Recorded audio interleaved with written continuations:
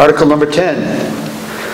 Move that the town appropriate $986,000 to pay cost of engineering, permitting, construction, and all other costs associated with the rehabilitation of wastewater pump station 1 and 4 for the sewer division, including without limitation all cost thereof, and defined in Section 1 of Chapter 29C of General Laws, as most recently amended by Statute 1998, Chapter 78.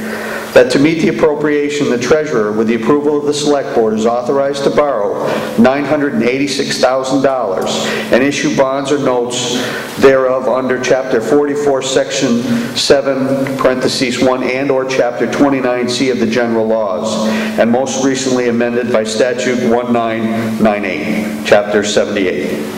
That such bonds or notes shall be general obligations of the town unless the treasurer, with the approval of the select board, determines that they should be issued as limited obligations and may be secured by local system revenues as defined in Section 1 of Chapter 29C, as most recently amended by Statute 1998 CC 78, that the Sewer Commission is authorized to expend all funds available for the project and shall take any other actions necessary to carry out the project. Is there a motion? Is there a second? Second.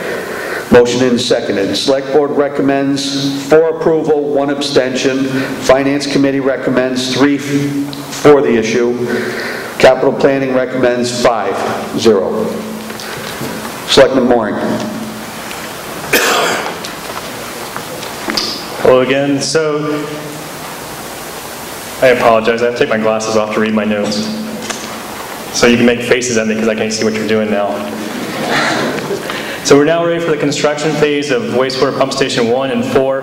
Pump station 1 is on Bay Road and Middle Street, and it was built in 1964 and was rebuilt in 1988. Number 4 is on the corner of West Street and Bay Road and was built in 1964 and has had no major upgrades at this time.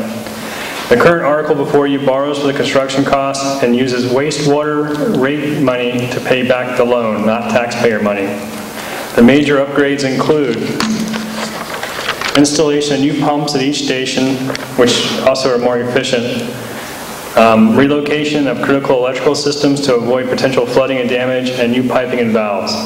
Again, this is going to be funded through the sewer receipts, and there's no impact on taxes. The good part about this is that the 2008 price tag for this project was $1.46 million. We now are down to $900,000 and change. Please vote for it. Thank you.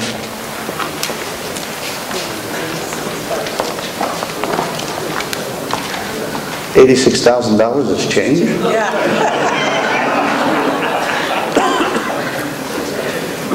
Any discussion? Yes, no, it's dismissed. Seeing none, I'd like to call for a vote. All those in favor, please signify by raising your cards. All those opposed. Article number 11. It is unanimous. I'm sorry.